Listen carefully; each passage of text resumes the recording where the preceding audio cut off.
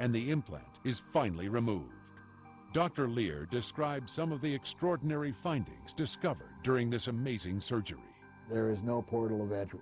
There's no evidence how the object got inside the body.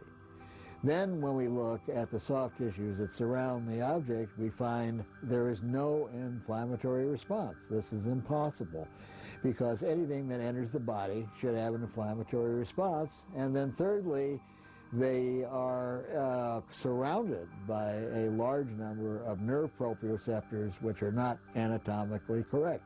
Once the outer biological membrane was removed, it revealed a triangular-shaped object.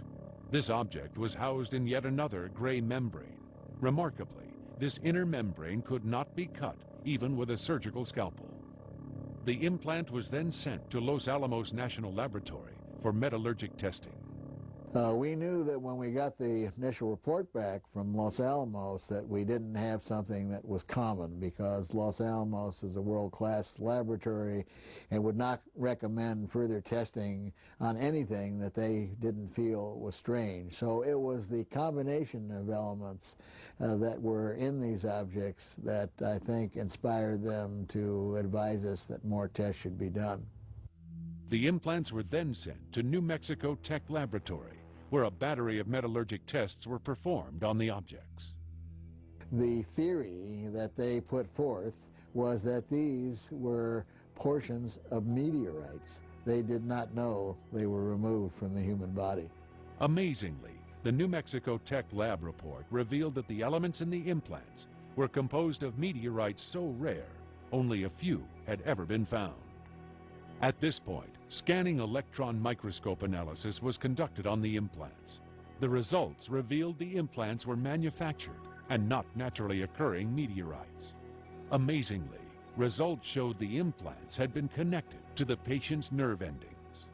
The second set of tests following some of the tests that were run at New Mexico was run by University of California at San Diego. The laboratory results from the University of California at San Diego confirmed the earlier tests. Astonishingly, a portion of the metal analyzed in the implants was extraterrestrial and did not come from Earth. Some of the elements that were found in combination were of non-terrestrial or extraterrestrial origin. The evidence is overwhelming. The implications are staggering. In each case, the chain of evidence has been documented, and the test results are shocking. This could be the proof that science has been looking for. The implications of this discovery are worldwide and affect every single living human being. But implants aren't the only extraterrestrial material Dr. Leir has been researching. The greatest